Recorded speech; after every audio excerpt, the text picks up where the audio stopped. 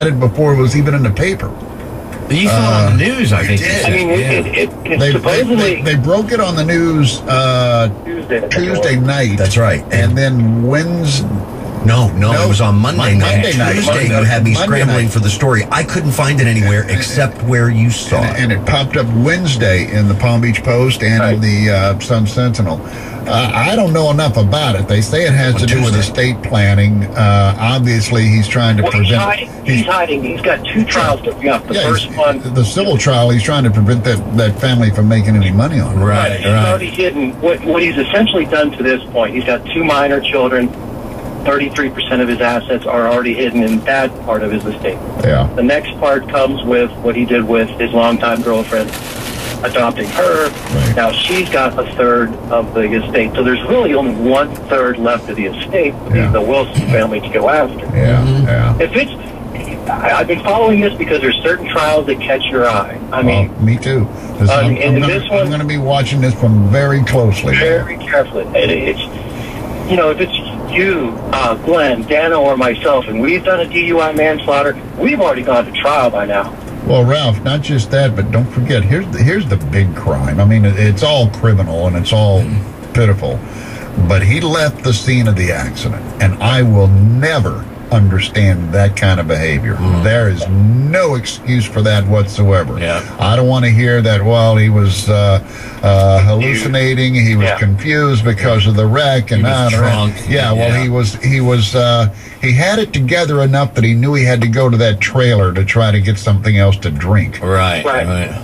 So I don't feel, again, he hasn't been convicted of anything yet, but we know for a fact, and it is a fact, he did leave the scene of an accident. That's a fact. That's empirical at this point. You can't argue that. We all have our opinions of how we think the trial is going to end. Oh, I think it's going to be a riot to watch. You got Roy Black for one. Roy Black is his attorney. Yeah. How do you think it ends? I would rather withhold an opinion on that, Ralph. I appreciate the question. I would like to get a little closer to it and see what comes out. I don't think it's a done deal that they're going to find him guilty. No, I mean that's why I say you've got, this is 21, by the time it goes to trial, this is 21 months down the line. Right. And money buys, and this is what crossed my tail about the judicial system. If you don't have money, you don't have the means to exercise these kind of motions. That's right. Right. You can say that the judicial system's set up to benefit everybody. No, it's not. If you're at the bottom of the food chain, you're not getting the same legal representation, the same everything that this John Goodman's going to get. Money buys you a better justice. But now it doesn't always work all the time. You mean, a perfect example, Roy Black lost that Victor Brancaccio case in Port St. Lucie, where the kid who beat up the old woman because she complained his boombox was too loud. Roy Black was his attorney, and he lost that case. Brancaccio is in jail right now. Rich, is this a national TV exposure case, do you think, or no? Maybe. It was on Fox News Channel yesterday. They were doing it very briefly, did a very brief thing on it. But I don't know. It's got Florida.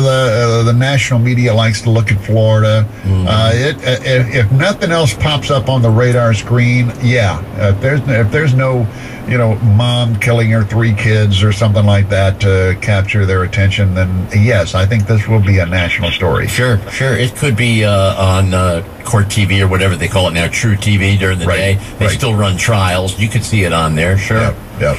Do you think? Like I said, I have followed this from the get-go. It's just one of those, living down here 24 years, there's every now and then comes a trial where you're like, it's such an injustice to start out with what happened. Right. Do you think lighting a fire under a network, sending out emails, sending out blogs, to maybe capture their attention to our... I would imagine most... Or they've already got sensors out there? They already know. Yeah, they already know, and they're in contact with the local stations here. Do you have any stories that we would be interested in, that sort of thing? Yeah, they know. They know about it. What they're going to do with that information, I don't know. Okay. Yeah. I'm sorry to vent. It's just one of those trials that just really... No, it is. And I said the other day, we're going to watch this very closely. Yeah. I think he goes to trial March 6th. Something like that. He is March 6th for March 6th for the criminal portion, and then the civil suit is March 27th. Yeah. Oh, okay. Yeah. I thought it was the other way around. Oh, okay. I might have my numbers wrong. Right. It's one of the two. He's got both trials next month. All right, Ralph.